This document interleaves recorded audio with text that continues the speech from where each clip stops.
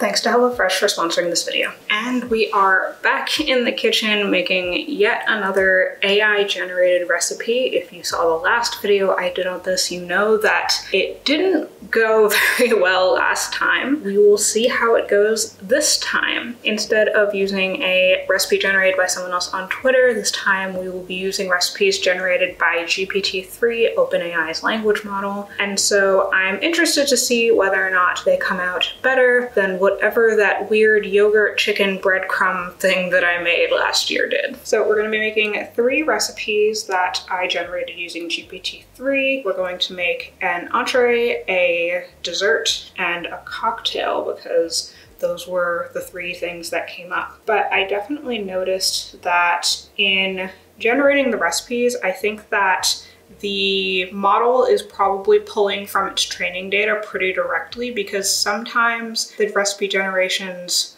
were pretty straightforward. It just generated a full recipe and then stopped, and then sometimes it got into weird word loops or phrasing loops and seemed to kind of lose track of the idea of creating a recipe. My guess is that unlike in the other model where it was kind of randomly putting things together in the form of a recipe, this is actually GPT-3 pulling information from the data set that was trained on, which includes recipes, and that's why these at least look like they will turn out better than the last one did. So we're gonna start with a chocolate cake because it has to go into the oven. Let's get cooking. I'm actually gonna make chocolate cupcakes instead of chocolate cake, mostly because it's just easier for me because I don't have a cake tin. But otherwise, we're gonna follow the instructions as they were given to me by the model. And so that starts with 200 grams of self-raising flour.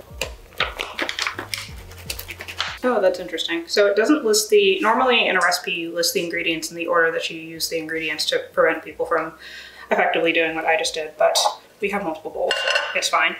But essentially the recipe actually says to cream together the butter and sugar first and then deal with the flour later. 150 grams of butter and 150 grams of caster sugar. Skip sugar. And then for butter, I'm actually gonna weigh out the sticks of butter and then do like a half melt. While I prep all of this, I'm also gonna put on some water for pasta because our main entree is pasta related.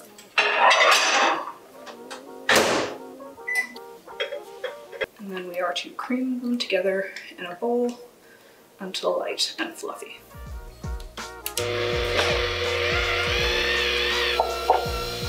Looking good. Then we have to beat in 3 eggs, 1 at a time.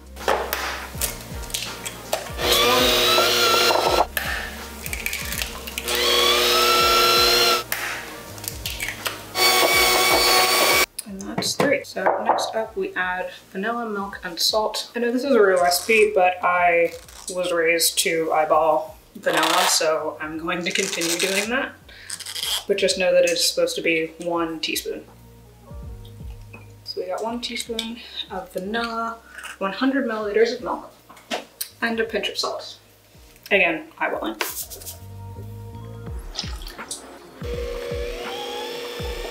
Then we add flour and cocoa powder. So here's our flour, 2 teaspoons of cocoa powder, and then we will mix gently with a wooden spoon or spatula. So this is supposed to be chocolate cake. This doesn't look very chocolatey at first glance, but we shall see how it comes together once it actually bakes. I'll be putting these into a muffin tin and then putting them in the oven, and we'll get on to the next recipe. As a quick author note for people who actually bake, you may have noticed that I curdled the eggs a little bit in the first round of making the chocolate cake, so I actually made a second version of that batter where the eggs were not curdled. That's what I'm going to be trying, just a heads up. All right, next up we have penne alla vodka, which is one of my favorite things to eat, so we will see how well GPT-3 makes a recipe for it. So we'll start by actually boiling the pasta. This says penne, I had rotini. It's fine. Next up, I'm actually gonna move you guys over here because we have to make the sauce. So in a small saucepan, we are combining vodka and tomato sauce and cooking over medium heat. It didn't specify what kind of tomato sauce. I'm actually gonna use like jarred tomato sauce because again, this is what I have. So we'll be using some marinara, and I'm supposed to use a quarter cup of tomato sauce and half a cup of vodka. So we'll see how this one goes in that sense. A quarter cup of tomato sauce. Stuff is good. We will put that in our pot with half a cup of vodka. Jesus. It's like noon. It is entirely too early for this. All right, so it says to cook over medium heat. It does not say how long. I am guessing that it wants me to cook it until all of the alcohol is gone, but there's a lot of alcohol, so we shall see what that means. It's also a very watery pasta at this point. After that, I'm also supposed to add a quarter cup of water. Do they mean pasta water? Do we think they mean pasta water? Let's use pasta water. All right, so the pasta's done, so I'm gonna drain that. We've also reduced our sauce, I think, about as reduced as it's going to get, because vodka, you know, it's a lot of alcohol, but it's not completely alcohol. So I'm going to add in our extra cup of water, quarter cup of water, as well as garlic and oregano. And then I'm supposed to let this cook for about 5 minutes, and then season with salt and remove from the heat. And toss in our pasta and put it in a bowl. And here's what we got.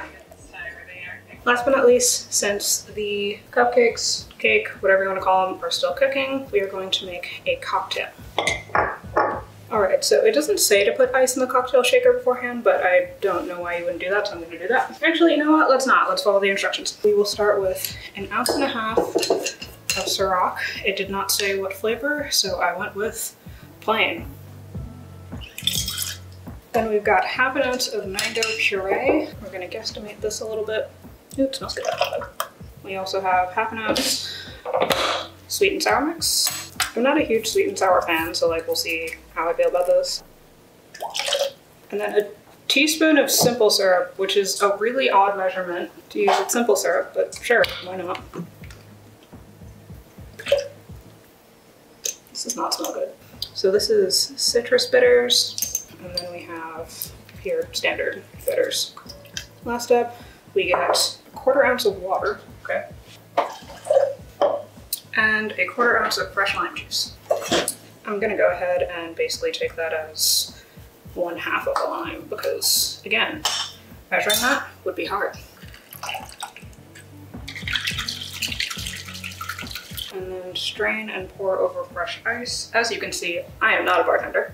And in the interest of not making more of this, we will do this the uncouth way. That is apparently a mango Ciroc.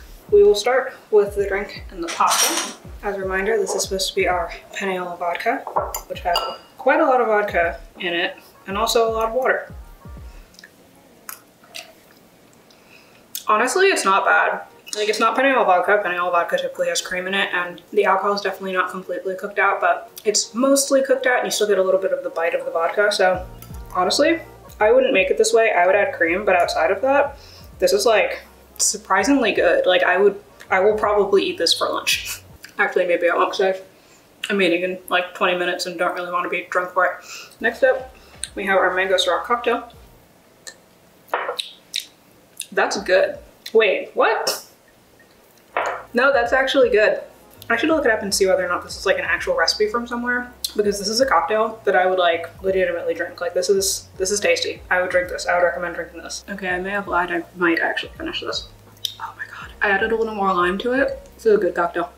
Interesting. I'm looking up whether or not a mango Ciroc is actually a thing, and so you can get mango flavored vodka, but it's not like a drink name. So there's stuff that's like along the same lines as this, but not exactly this drink. So if anyone knows if this is like a real drink that exists somewhere, definitely let me know in the comments, because I'm very curious, because it's very good. Moving on.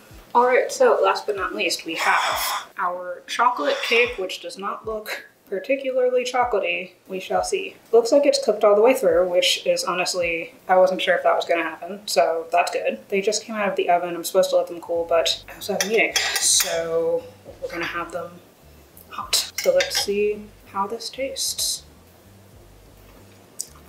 It's not chocolate. It's fine. It needs just a lot more chocolate in it, It has a cakey texture, which I'm impressed by. So like it actually does feel like a cake. It has a good crust on the outside, but like this isn't chocolate cake. This is like a very, very plain muffin. I'd actually say it's slightly overbaked, at least on the outside, or maybe like 30 minutes at a lower temperature would be a little bit better, because it's like dry on the outside and then like decent on the inside. We've got essentially one hit and then what I would call two all right. A lot of it comes down to, I guess, how drunk you want to be at lunch and how much you actually want your chocolate cake to taste like chocolate cake when it comes to this. But if you're looking for an approach to cooking that will give you hits every time you make a meal by sending you recipes and all of their ingredients to your door, you should definitely check out HelloFresh. HelloFresh offers so many recipes to choose from each week that will help you break out of your recipe rut with more 5-star reviews than any other meal kit, so you know you'll get something delicious, which I definitely can't say for artificial intelligence. You can choose from an ever-growing new rotation of weekly recipes featuring hearty soups, chilies, and in-season fall produce to take advantage of the season's fresh flavors. I actually used to use HelloFresh during my PhD when I was too busy to meal prep or cook, or just knew that I wasn't going to have the mental space for it, and I've loved everything that I've made with them. HelloFresh helped me get back into the habit of cooking at home with quick and affordable meals, and I usually had enough food left over for lunch the next day. Plus, as someone who often buys groceries that I don't end up using and who has to throw them out at the end of the week, HelloFresh's pre-portioned ingredients means that there's less prep and less food waste. So if you're interested in getting recipes generated and delivered to you without having to worry about whether or not artificial intelligence actually knows what chocolate cake is, go to HelloFresh.com and use the code 14Jordan to get 14 free meals plus free shipping. Again, even if you're just checking them out for a couple weeks, I highly recommend at least trying HelloFresh. They've been a great resource during those busy parts of my life when I know that I won't have time to cook. Additionally, supporting my sponsors is one of the best ways to directly support me, so thanks in advance.